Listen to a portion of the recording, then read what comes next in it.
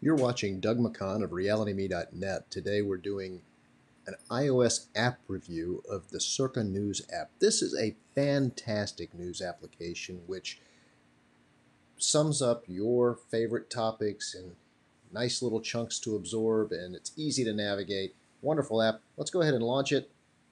It's offline. Let's find out what's going on here.